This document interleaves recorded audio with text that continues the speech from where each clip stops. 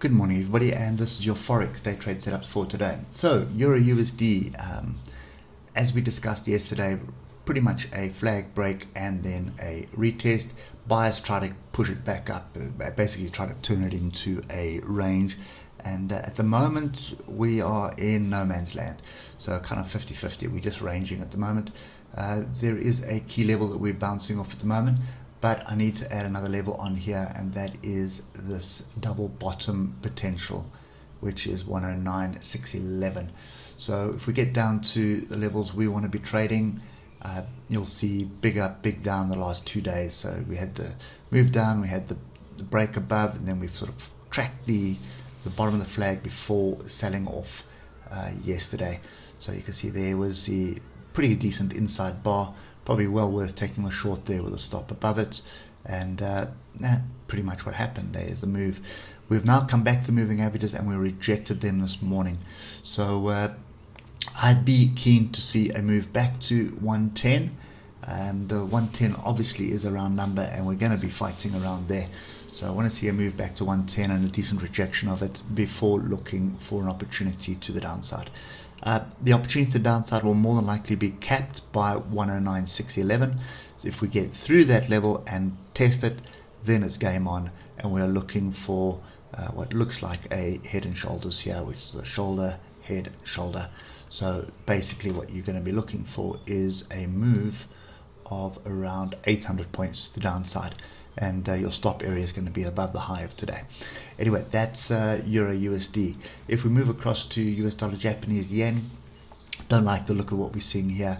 You know, we've got two hanging men in a row, oscillators all grouped to the upside.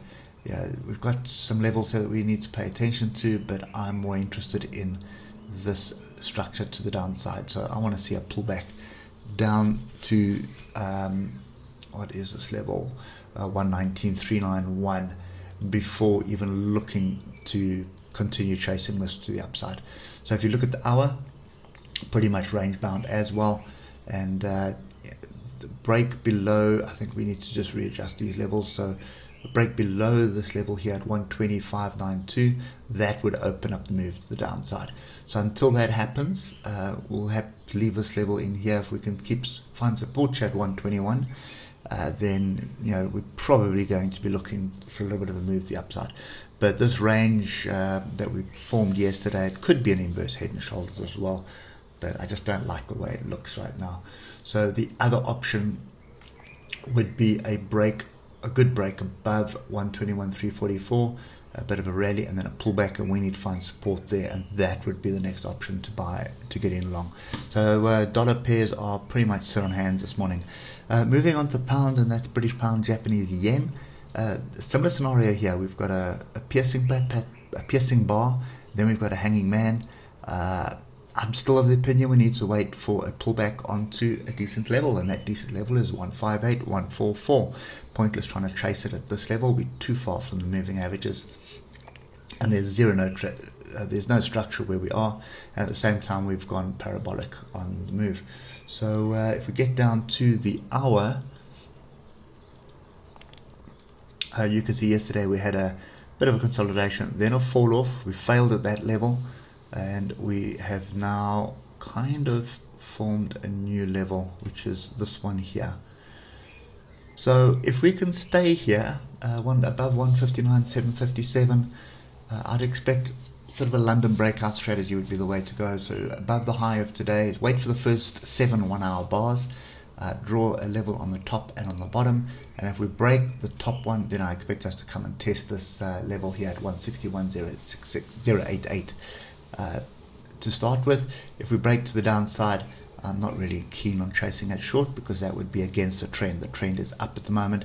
I'd then rather be waiting to see where we're going to find support, and the closest support is here at 158, 144, with a gap below us, which would also act as a magnet. So you need to pay attention to that as well. So this is also kind of a sit on hands for me at the moment. It's extremely overbought on the higher time frame, so I don't really want to be jumping in on something like that. Lastly, Euro British pound, and on the 8 hour, sounds like a stuck record, but every time we get above the 155 EMA, we tend to reverse off it. Now there is a measured move in play here, and that's this head and shoulders structure here. So there is your measured move. The level is still in. So we want to see the rejection that's happening now. That's kind of rejection we're looking for. And if we look at the hour, I would be again London breakout strategy at the moment. So a move to the upside is not necessarily bullish. So a move all the way back up to this area here at 0.83595 or 0.83600, that would be a fairly nice area to get short. You've got a nice tight stop above this pin bar here, and then you're looking for a move down to the measured move. Alternatively, at the moment, we need to pay attention to what happens here at 0.83345. It is a bit of a flag forming, and it does look like we have a bit of a flag break. There's our flag break there. So I'd expect price to come back, reject this, and move down. Another one for London breakout strategy. First 7 bars, draw a level on the high of the first 7 bars and on the low of the first 7 bars. If you have a 15-minute break below the bar, that's going to validate this flag break for you, and this is your first target to the downside right here at 0.82695. Okay, anyway, that's kind of my view at the moment. This is probably the only one of the 4 that looking interesting and looking half like we have a trade, and you're more than likely to be able to pick it up on the 15 minutes. So I think during the European Open you'll probably get a retest of the flag break, or alternatively, if that fails, you're going to get a retest of the bigger move to the upside. But again, London breakout will help you get that move set. Anyway, hope it helps, and we will catch up with you tomorrow morning. Cheers for now.